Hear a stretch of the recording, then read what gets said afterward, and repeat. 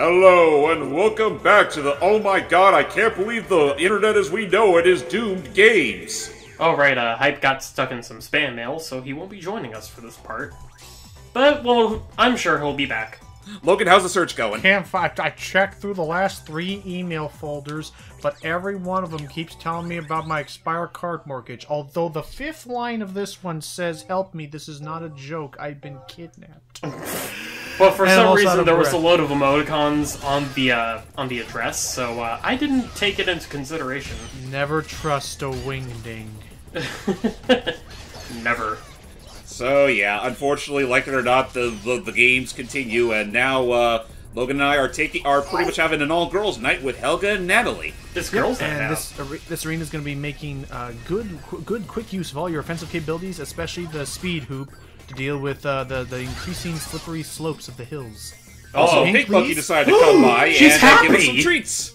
So she gives us all sorts of healing abilities now. Yay! Can they also heal the enemies too? I think technically it is considered an item you can grab, so I think they still can grab it. Yes, thankfully they're too stupid to do so. Okay, good.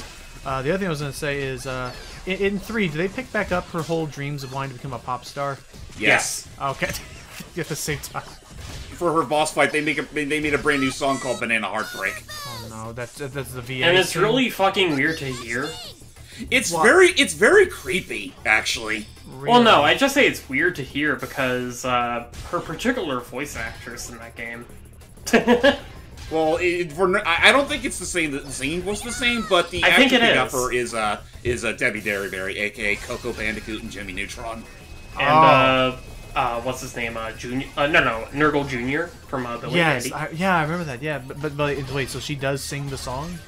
I don't know if she does or not. She might. Come on, monkey. And she sounds no different from when she's voicing cartoon characters. Honestly, as far as the cast of HK3 is concerned, is like, as much as I'm kind of sad that they didn't put too much effort into some of the text in terms of translating them, or just localizing it in general. They got a pretty star-studded cast for the sake of Ape Escape 3. Like, they got... Well, okay, star-studded in a loose sense, because, again, they got Debbie to voice Monkey Pink. Blue Monkey is voiced by Michael Go, a.k.a. Nasty Nook! And Monkey Yellow is voiced by Steve Bloom. Yes, probably the fruitiest I've ever seen the guy act. I've never heard his range ever go to that point before. It's beautiful. It's beautiful, unless you're playing as Kay, in which case it's fucking disturbing. That's also fair. Otherwise... But it's really funny, his interactions with Yumi. Right. Which is why I'm probably going to pick Yumi for when I do Ape Escape 3, because first off, I think she has more of a stake in the plot, and secondly... Plus K is just generic anime boyo. Yes, very much. Yeah. So there's more character, there's more interest. Also, here we go, another auto scroll, which is why I'm going like, to close my K, eyes. for all intents and purposes, in Ape Escape 3 is just another Spike and Jimmy, but with half of the charm. Personality. He was there to fill a quota. So the other thing I was bringing up or thinking of was that the only other big thing that I'm kind of bummed about with Ape Escape 3, when we get up to it, and again, this will always, of course, be reiterated later, is the fact that we're never going to get monkey names as humorously localized as Ape Escape 2 ever again. Ape Walker. The rules were very loose for Ape Escape 2, and it definitely shows when you get to Ape Escape 3. Though, not to say that Ape Escape 3 doesn't have its fun in the sun, because the whole theme of that game is pretty much making movies. Exactly. Oh yeah, no. So the personality is there in the designs. Like the names was always funny to see. Like, oh hey, but I mean, like for instance, again, the fact that stage 1 has you the ability that you could just kidnap the groom and say he's mine and just run away, leaving the bride there because you right, because it's basically one of your typical B-grade soap operas. And that's right, and the fact that like as part of the stage you can watch the scenes play out to summon the monkeys. That I think we can go into more detail when we get to there. Like again, the cheeky antics are still there. It's just that in terms of as far as the written stuff is concerned, it's not quite to the same standard that 2 did. 2 was pretty bad. The fact that the professor gambled at a time like that. What an idiot. He was literally doing day trading. Also, hold on. There we go. Oh, never mind. That's a monkey fable. No, he was gambling down at the freaking casino area. Freaking Wonder if he was doing the exact same exploit that I was doing. things that... Oh, that's right. No.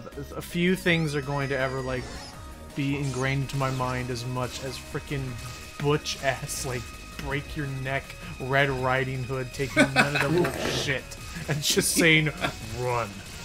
Just, you listened. Anywho. And also it's with that whole thing where I learned that I can actually do a Kermit voice for the damn. Yeah. What's up, Ricky? So if I can ask, is there any points in the enemy kill tutorial? No, not tutorials. It's just the fan. It's just the monkey fan club. Like, it's just a bonus, like a score you want to try and hit if you want to increase your 100% completion. Otherwise, so defeating a certain number of enemies to reach the highest amount of items or like rewards. Pretty much. So so there is some. Otherwise, yeah. Especially since we have the 100% save file, there really is no like pressure. The only other pressure. Okay, sorry, I realized I'm about to have a freaking oxymoron. Sorry. There is no pressure to kill these guys besides if you just want to make the platforming a bit easier with less interference from the enemy's projectiles everywhere. As a side note, I was just like mentally mind-fucked for a sec. What did you do? My mom's watching like some Queen Elizabeth show in the other room, and the backing music was like an orchestral. It was like orchestral back music, but for some reason I thought it was like the fucking Ghostly Galaxy theme in Mario Galaxy 1.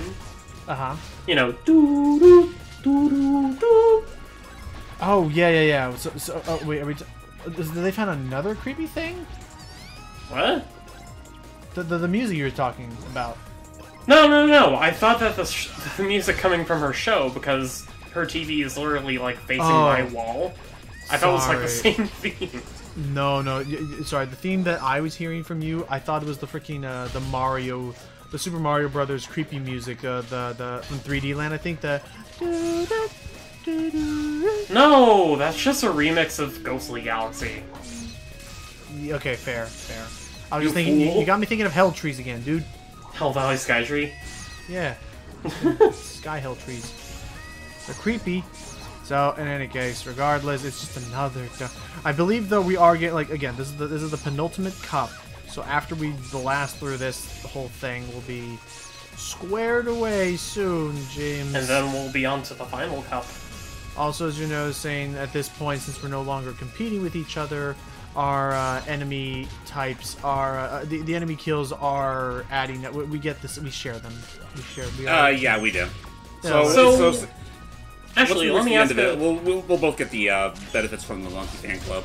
If I can ask, how big is the variety in the enemies? Might I ask? Not because it seems to be like a bunch of like the salamanders, those weird like pop in and out ghost mouth things. I was about to say, you've seen them all. The like, bees, the urchins. It's just a lot of flying guys. There's the bomb guys there. Are those bombs? The ones that like quickly appear on the ground and start walking towards you, glowing red. Yeah. That's what I figured. Well, do they explode? Oh no! She's upset. Yeah, no. Like again, fucking Monkey Pink is just she's a loose cannon, pretty much. No, like sometimes, she's a coin toss. Sometimes she's angry, other times she's super happy and helps you out. Yeah. So sometimes the other players can accept that help as well. The wild. And sometimes she get angry. Oh, and I guess the other thing I don't think we ever fully explained, but the HUD up until this now. So sorry. The numbers that are to the right of our health bars. This game kind of has a Marvel vs. Capcom thing where you can actually, thankfully, store a number of charges of your charge meter in a row. So, currently have 3 charges of super. Yep, and I am failing this part. There we go. Okay, now jump off it. Now do this part. Okay. I thought there were, like, extra health stocks, to be honest. Nah. Don't believe so. You only get just one make it, like, a little bit more you. convenient for, like, the single-player stuff. Nah. The only thing they do there is they give you health regen and a very forgiving, generous amount of health to work with. Also, for those wondering why I haven't been talking too much throughout this past part, I just had a brief scare for a moment. What happened? Oh, I'll ask you later. I almost got...